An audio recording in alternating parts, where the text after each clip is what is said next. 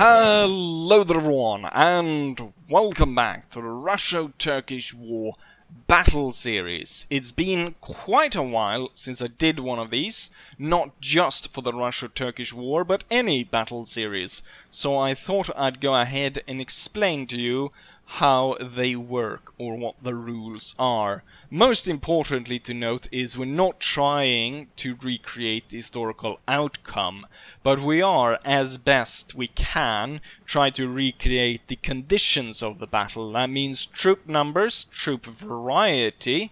So if they said there were 12 cannons, we would try to put 12 cannons. If they said they had dismounted Cossacks, we're gonna use dismounted Cossacks to the best of our ability. In terms of maps, it's probably the hardest thing to actually find maps to directly correspond with the historical battlefields. So there's a big difference in between how the actual battle looked and what we're showing. We're trying as best as possible, but of course there's very few custom maps, especially for something as odd as the Russo-Turkish War mod. But just for Empire in general, there's very few custom maps. So that's what we're trying to recreate. I'm just saying that we're not trying to recreate, but those are the variables that we're trying to dial in as best as possible.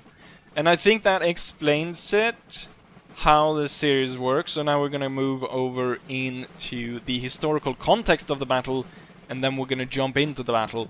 I'll probably post a timestamp if you just want to jump straight into it. Obviously, as always, I'm going to do a little bit of a end screen where it's more cinematic and so on. But with that, let's go ahead and jump into the historical context of the battle. And now for the historical context of the battle. In the first battle, we showcased how the main Russian army that had moved in to Romania was crossing the Danube, and they had the first battle of Switov right at the crossing there. Then for the second battle in the series, we showcased the Stara Zagora massacre, as the Ottoman troops were moving to meet the Russians. There was a small detachment of Bulgarian troops and Russians holding up in the town of Stara Zagora. There was a short fight lasting about 6 hours. The Ottomans took revenge on the town and basically entirely sacked it and burnt it to the ground. What we got today is the Russian army, of course, have crossed the Danube, and they're now gonna try and move to the south. What we have in the south is we've got a mountain range and a number of passes. So these choke points need to be captured, and that is what we're gonna do today. We're gonna do the first battle of Shipka Pass. So there's a total of 4 battles here. So there's a detachment going, or a Russian detachment from the main army going ahead of the main army to secure the pass at Shipka, and that is what we're gonna see today. And without further ado, let's jump into the battle, shall we? And now for the actual battle replay. So I'm actually doing this off my opponent's replay because I forgot to save mine. Hopefully we'll be able to showcase some of his hidden troops as this battle continues. So what we have is to symbolize the Ottoman army at the pass, the Shipka Pass. We've got 1, 2, 3, 4, 5, 6, 7, and 8 line infantry units. And then we've got 4 out here in the field. Now, I think they're all up here right now. So 4 units of these Bashi Bazooks. And this is roughly to symbolize the troops at the actual battle. As I recall, there were about 4,000 regular Ottoman soldiers holding the pass, together with about 2,000 bazooks. And then we also have a battery entrenched over here. It's a howitzer battery ready to blast down upon the Russian army, which is going to advance from down here. The artillery, it should be mentioned that the artillery in this mod is super effective. Okay, so here's the Russian army. It's going to start off with a little bit of a barrage here. The Ottomans are going to barrage my artillery, but they're not going to be able to destroy it, while I am mostly going to focus in on firing on their infantry, which I think paid off quite well, although my artillery is going to lose a lot of its crews, and it's going to lose some of its guns as well. For the Russian army, we've got 5 units of light infantry, 2 units heading over here into an ambush, 2 of which are going to head over here, 1 into the forest and 1 up on the hill. 1's going to flank around into the pass over here. Then we got the main line advancing, which is 5 units, I believe. Yeah, 5 units of Bulgarian Legion. So we got the Bulgarian troops marching first. One of these units is going to be extra brave and going to melee the Turks like there was no tomorrow. And then we have the regular Russian force. And then over on the flank here, we've got Dragoons. And we also got 2 units of Cossacks hiding out somewhere over here. They're not going to be shown just yet. We're going to go ahead and take a look at some of the devastating effect of the artillery, as we can see it here. So I'm targeting his infantry while he's targeting my cannons. He's going to be able to destroy one of my Parrot guns, and he's also going to be able to kill about 2/3 of my crew. But the thing is, they're so devastating that it's so much...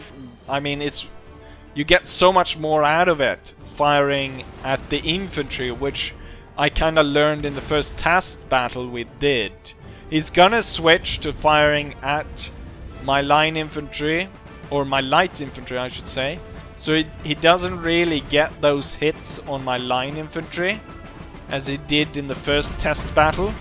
We can actually go ahead and take a look. You know what? We should... No, that's hasn't happened just yet. So let's take a look at the defect here, what he's done.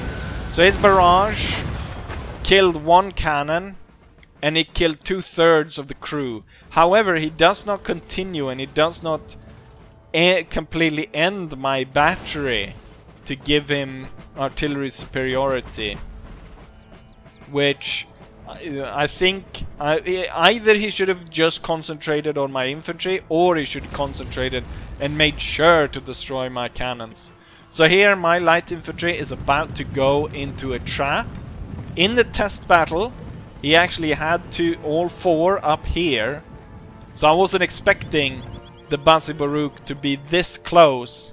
So they're able to get a really good volley off and totally surprise me here in my light infantry.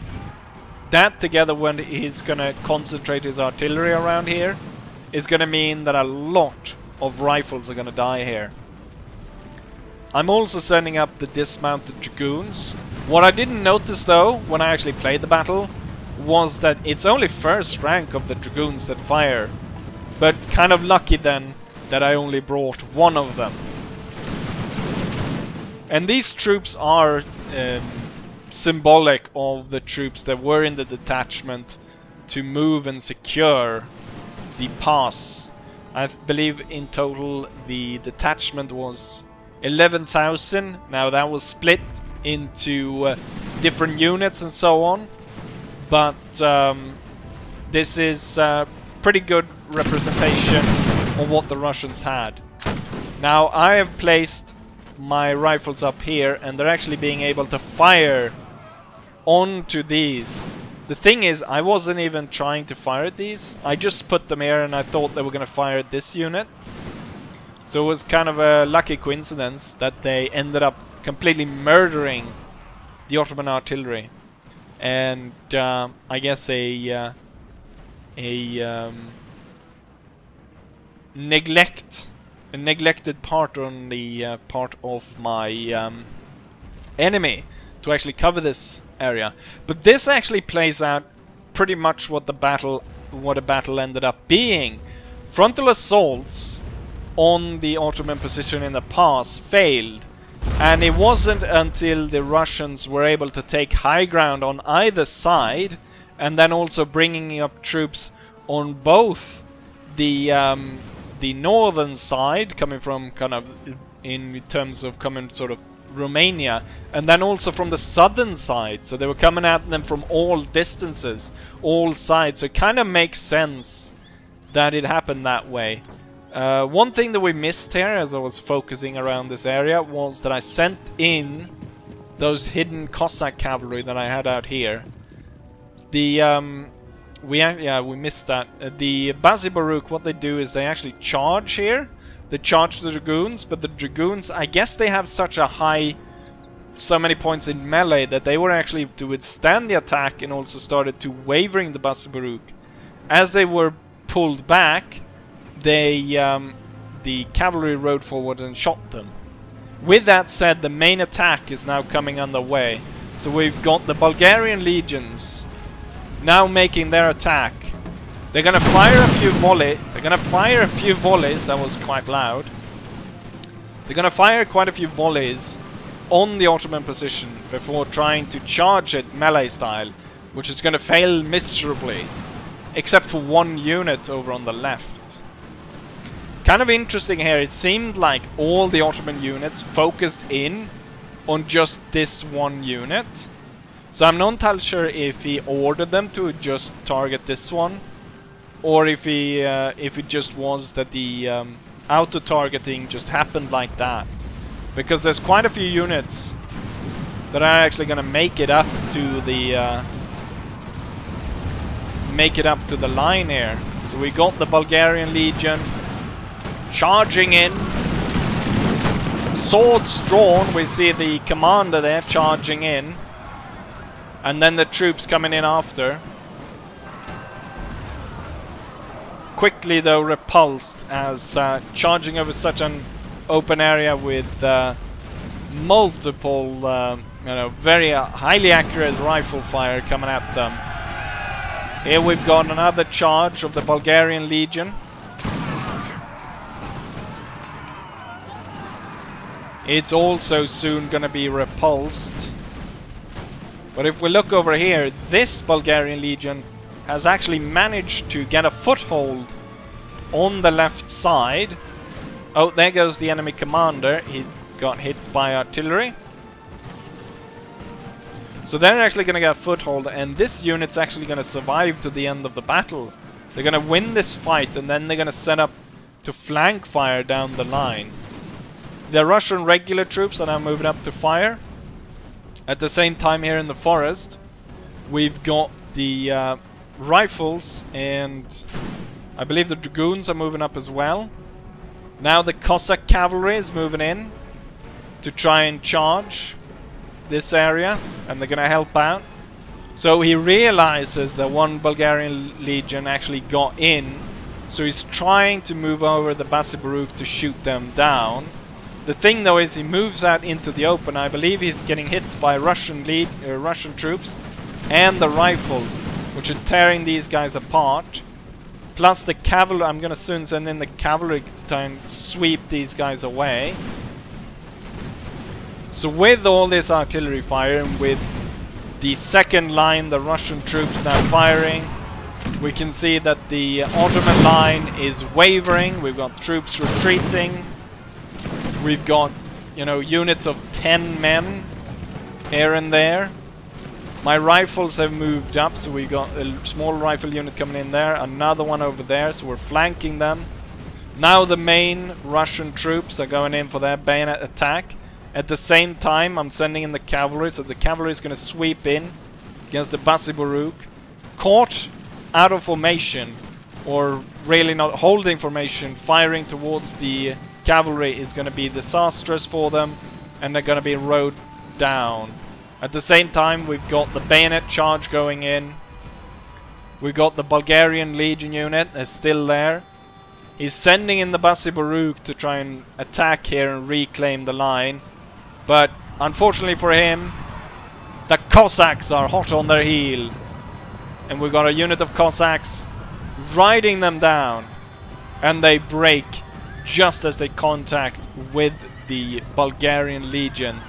They were able to stab quite a few of them, I think about 20 of the Bulgarian Legion. But they were saved by the Cossack cavalry, which got them, and now they're gonna turn on the unit up there. At the same time, we've got the melee continuing over here, where tons of Russian troops are now engaging in melee combat with the Ottoman. They're retreating over here, meaning the last units to hold is over here. We've got one unit of about 18 men. I believe there are also possibly something out in the woods as well. You can see the artillery striking. And the Battle of the Pass at this point is definitely won. Historically, what happened was that they kind of came to a stalemate, but the Ottomans realized that being more or less surrounded on all sides, they needed to get out of there. So under the pretense of trying to discuss the terms of surrender, they kind of slipped away in small groups out of the pass. So there's very few Ottomans here, holding up a brave defense against so many Russian troops that are coming on here. At the same time, the rifles have captured the howitzers. And I believe that's it. Victory was achieved. The Ottomans are running. And here we've got the battle. So it says Lord John on both here. But that's because it's kind of weird when you're looking at someone else's replay. So, this is the Ottoman force. They deployed about 4,000 men. So if you remember what I said about the Ottoman force, they had 4,000 regulars and 2,000 Bazi-Bazouk. So we couldn't get the exact numbers, but we got as close as possible. And here's the Russian forces.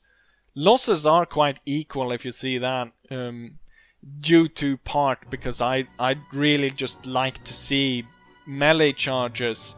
I probably could have worked it in a better way, but at the same time, with the scenario in mind, flanking maneuvers were limited, so I needed to do these kind of frontal assaults. And I thought it looked cool in the end screen if we did a big charge of the Bulgarians. So that's why a lot of them were killed. Also note the disparity here in between the units killed. So the Ottomans killed 2,500, but I lost 3,000. That means 500 were team killed. On the other side, I was able to kill 2,400, while the enemy... I'm not entirely sure how that works, because I don't think the Ottomans actually killed that many of their own. So I'm not entirely sure how they managed to lose almost 1,000 in difference here that apparently I did not kill. But I think that's the way the artillery works in the mod. That not all of the kills that it actually does is accounted for the artillery. And when we look at the statistics, that kind of shows as well. So what we're looking at here is the Ottoman troops. Now the Ottoman howitzers did not fire that much on my infantry. So that's a key part to why that did not kill as many. It only killed about 127, which is quite poor if you compared to what happened when I fired on the Ottoman troops behind here. Highest killer goes to one of the line infantry. They obviously got kind of a field day shooting at the Bulgarians advancing.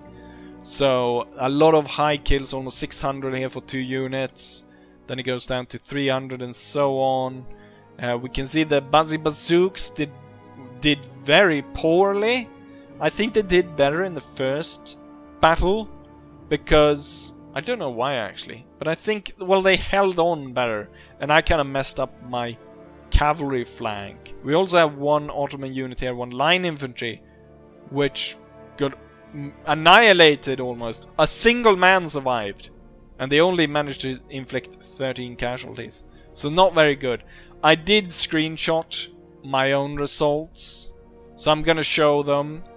I'm not gonna be able to talk about them that much, but as I recall, it was a lot of kills for my artillery in comparison to the Ottomans. So I'm gonna show that.